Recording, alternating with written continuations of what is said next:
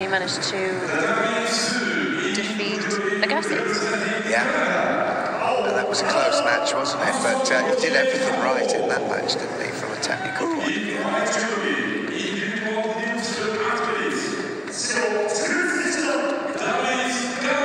MAKHMADBEKOV then leads them out, and out comes TCKAEV. A few surprises in the under 81 kilos category.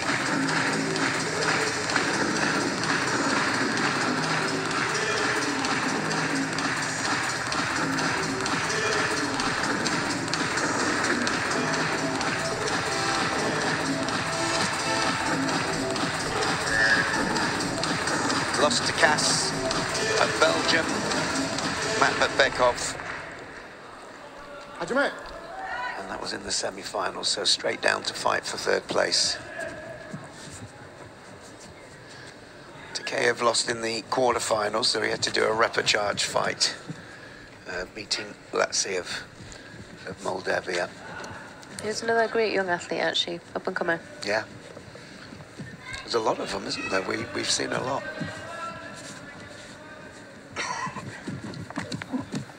Always seems to be the case. I think the federations tend to start running them in during the end of the Olympic cycle because they know chances ready are for the next one. Yeah.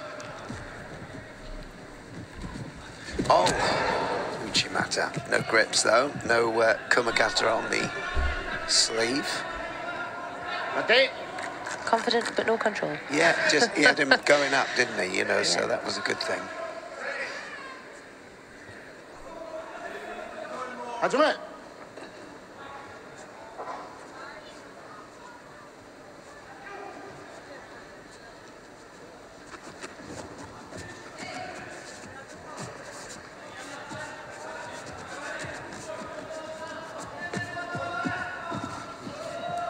In fact, it's a similar situation to the 73 kilogram from Georgia.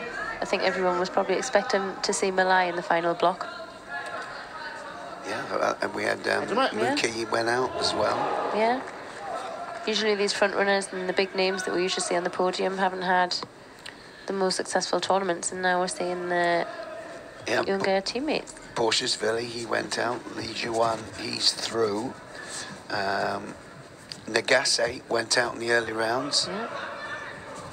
Gautier Drapeau, another seeded player.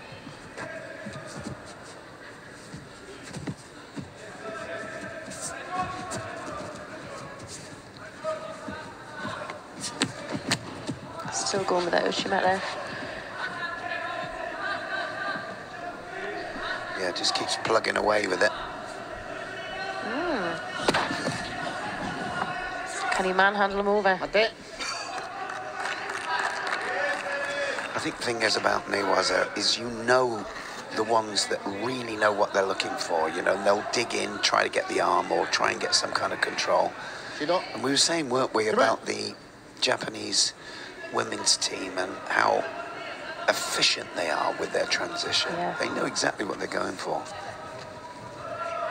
And then you talk about them having a system and just going from one to the other no matter what's happening. It's plan A, B, C, D, isn't it? And if plan A doesn't work, it's on to plan B. And actually, opening up this morning, you just saw how critical Newaza was. It was contest after contest winning Newaza. Yeah. Well, especially if your coordination's not quite there, your Tachiwaza one, you know, and you're not quite warmed up.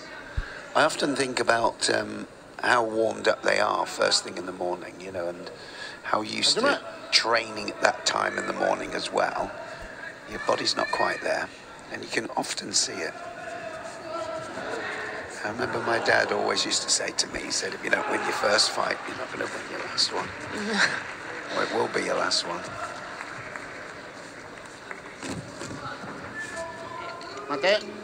Attacks do seem to be in favour of TCKAEV. Struggling to find his foot backwards. Yeah, there's his second shooter corner. Yeah, just well ahead on the attacks. MAKHMADBEKOV.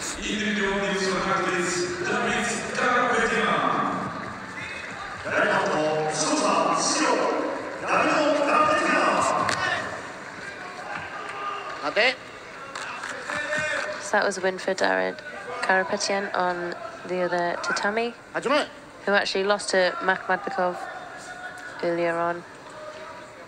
Strange how that works, yeah, isn't it? so he's already got the bronze. So it'll be a bit of a shame if it doesn't go in the way of MAKHMADBEKOV now.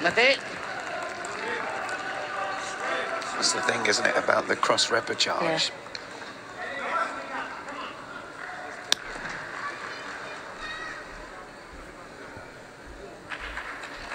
And it's never a good over. thing when he tells him to tie up, does he? Especially when he turns to you. And that's it. You're like, oh. So a bronze medal then for Azerbaijan and TJK.